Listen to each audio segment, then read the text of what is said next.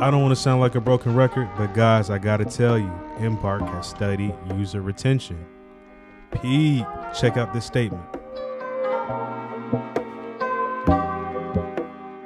They said cash will enter your account, fam. Not game credit. No, Washingtons and Lincolns. In honor of the finals being some real ones, I gotta bless y'all the same way they blessing us. We back at it again with another giveaway. Like, comment, and subscribe for consideration. Back to the video. Look at what we have here. The meta pick of the finals. I assume the light build would have dominated because of the cloak being so OP. But silly me, neglecting the fact that it takes skill for all that. Not everybody John Cena. And I'm not hating. But I couldn't count how many battles I've lost to turns and not the person that built it. I've seen full teams of turns. To have 2 turns with a quick res, now that's nasty work. Y'all gotta be in the group chat together, laughing it up. Trust me, that ain't cool. This has to be payback for all them seasons when I main Torb on Overwatch. My baby! It's depressing, especially as someone that mains the light build. I had to switch it up, y'all. I'm just like you guys, I embrace what's meta. So now I have a turn-based setup too. You know, you might catch me solo queuing. So I have to get extra toxic when it comes to having a defensive impact. I'm talking turrets, gas, and explosive mines with the sonar grenades, you feel me? This is my Kawhi Leonard lockdown build, y'all. If this was 2K, the Clamps badge would be on Hall of Fame. Basically, this is my draw 4 and Uno when the game isn't going my way. I told y'all I don't play about the experience points, and I will hit the emergency safe on the build when I need to get that win.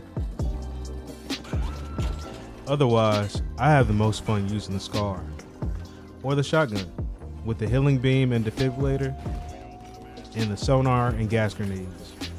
This is a balanced setup for me. Healing beam and defib for the core medic features. The gas and sonar grenades for offensive and defensive advances.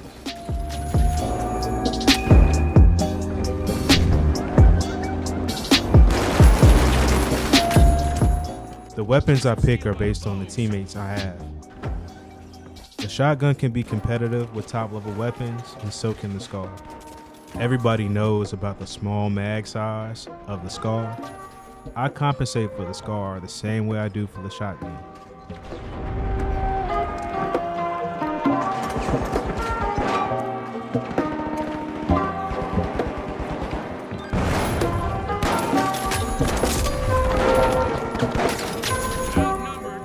I always feel like these 2 weapons leaves the enemies with at least 5% of health after you've emptied the clip. The quick melee is enough to confirm that kill for me.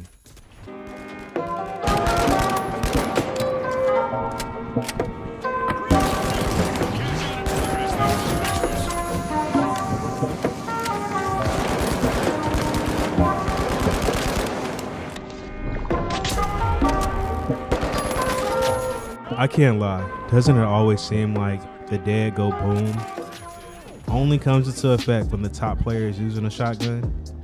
Tell me in the comments if you can relate.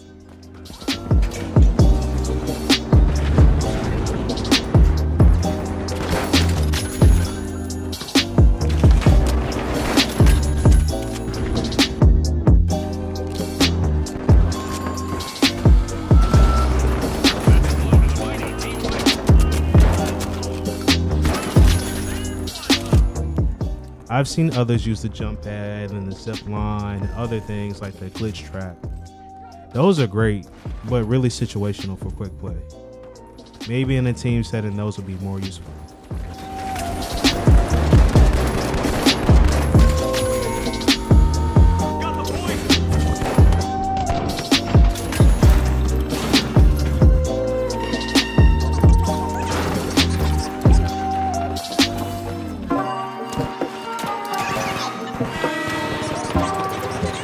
Prospect of amplified destruction and devastation.